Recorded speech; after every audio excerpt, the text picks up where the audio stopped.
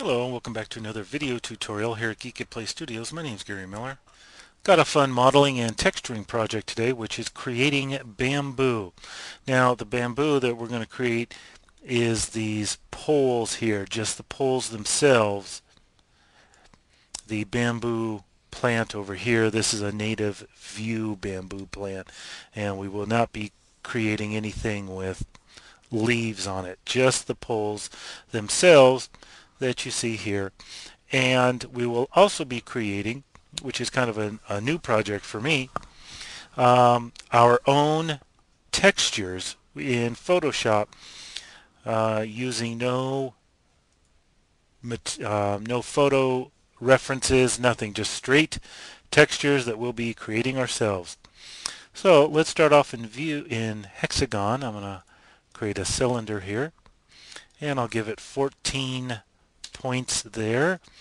And I want an odd number here for the sections, and I will click OK.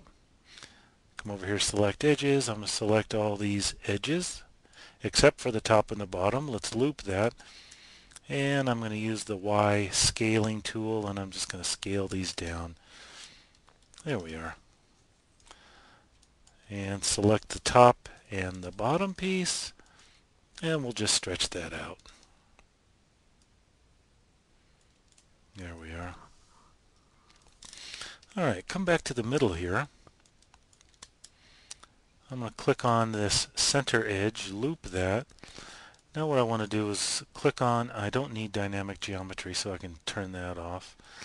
I'm going to come over here to soft selection, and I want to dial my soft selection so that it just begins to select the outside ring here.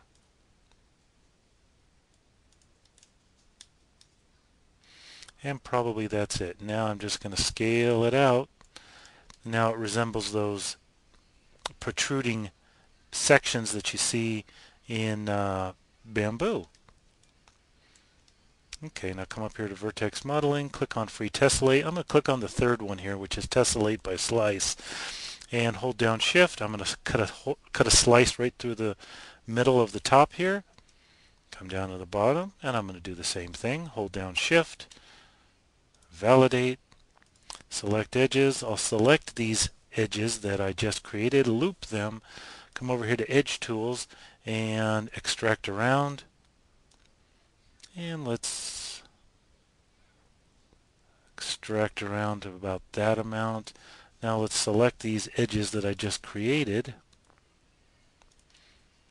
loop those and extract around again.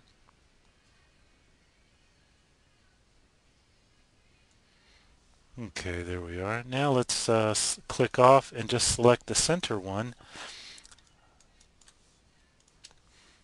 Loop that, and I'm going to use soft selection again. Oops, I can only do one at a time. And oops, I should expand this a little bit more.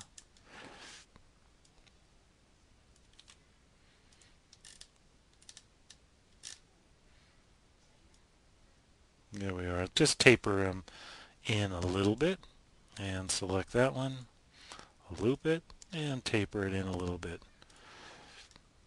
Click off, and we got a nice old piece of bamboo here. Okay, select edges. I'm going to select all the top ones. I can turn soft selection off. Hold down shift, select all those bottom ones, and we're going to add a chamfer to that. I'm going to use a range of 2. It does not need to be very detailed or high res. There we are. Validate that. Select faces. I'm going to select the top. Spin around here to the bottom. And now I'm going to, you know what, I'll just do each one manually. And I'm just going to bring them down. I'm going to sink it down inwards a little bit. Let me see. Let's try a soft selection here. Nope.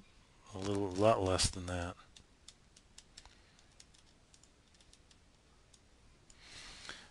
try 2. There we are. And just sink it down in a little bit. And I'll do the same thing with the bottom one.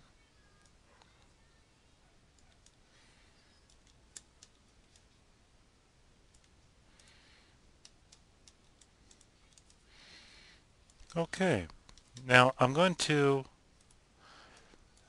click on the top again. I don't need soft selection, and I'm going to click on the bottom, and I'm going to extract that, and we'll call this piece ends, and we'll call the other piece bamboo.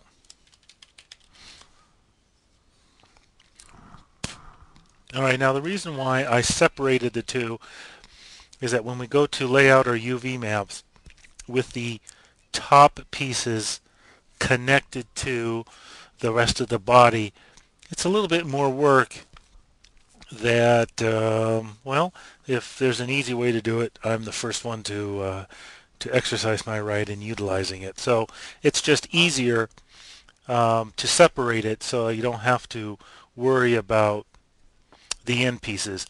But when you go to make this, try it yourself. Don't separate it like I do and then go try to lay out your UVs. It's a pain in the neck. So let's come over here to UV and paint, and we'll do the ends first. Enable split screen down here.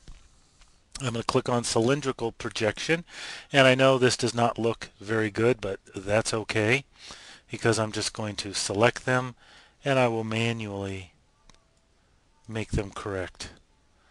And I will move this, the bottom one, over on top of the top one because it's perfectly okay that they share the exact same texture because you'd never know it. You can only look at one of them at a time, the top or the bottom, and you'll never know or really care that each one has separate textures. So they can share their own texture, they can share the same texture, and it doesn't make a difference. Okay, so we're done with that. Let's save this UV map and we'll call it ends UV map.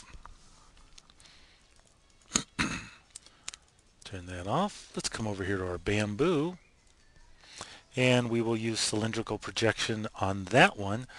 Now this is the orientation and the shape of the little gizmo that it gives us, which is not very good. So first thing we need to do is make it round here.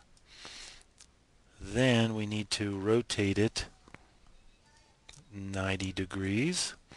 I'm going to come over here to a top view.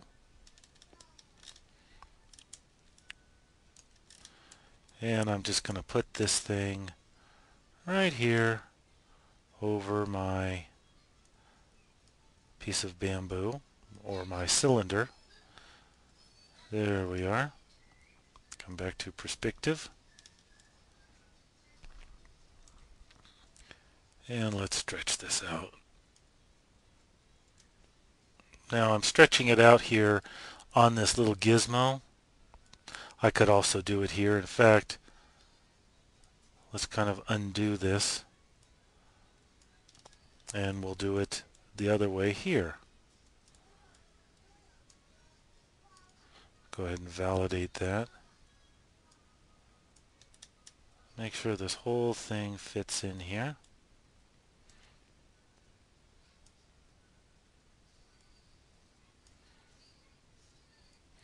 Let's come back over here and see. Oh, looks pretty good.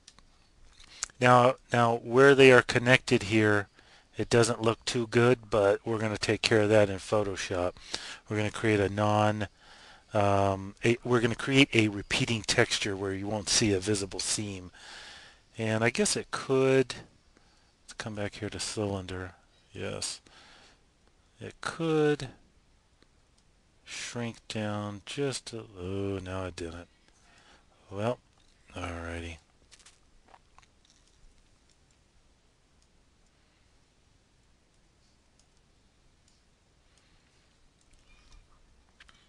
And stretch it out one more time.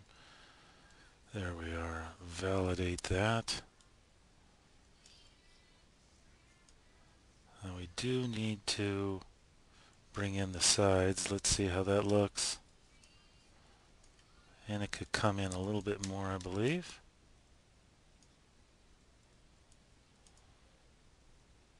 No, it needs to come out.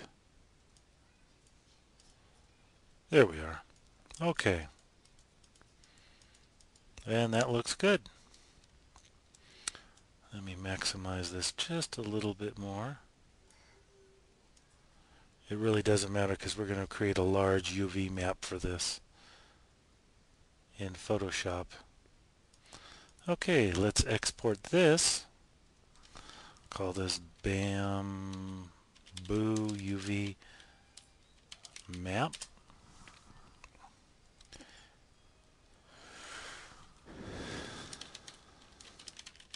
Save our file and let's export this to our desktop. And we are done with this tutorial.